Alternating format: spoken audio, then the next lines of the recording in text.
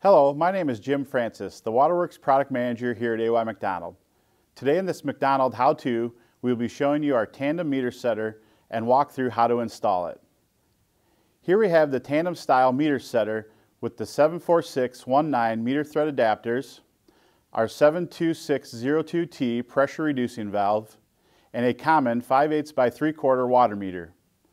In the middle you can see the S-tube joining the pressure reducing valve and water meter together, giving the meaning to the word Tandem. Two devices installed in one meter setter. A standard Tandem meter setter for 5/8, 5/8 by 3/4, and 3/4 meters is designed for a range of 4 to 5 inch pressure reducing valve length and 5 to 6 inch range for 1 inch meters, giving the meter setter flexibility.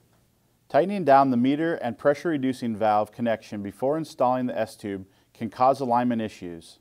Since there is 4 to 5 inch range built into the setter, you can see it is difficult to line up the S-tube and the devices. First, it is recommended to loosely assemble both devices to line up the S-tube with the meter nuts.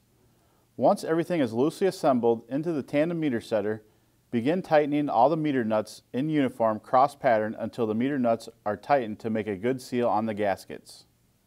Following these simple tips when installing AY McDonald's Tandem meter setters will make your job easier in the field.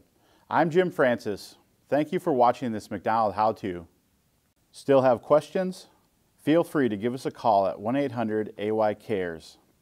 Stay connected with us on YouTube, Facebook, Instagram, Twitter, and Pinterest.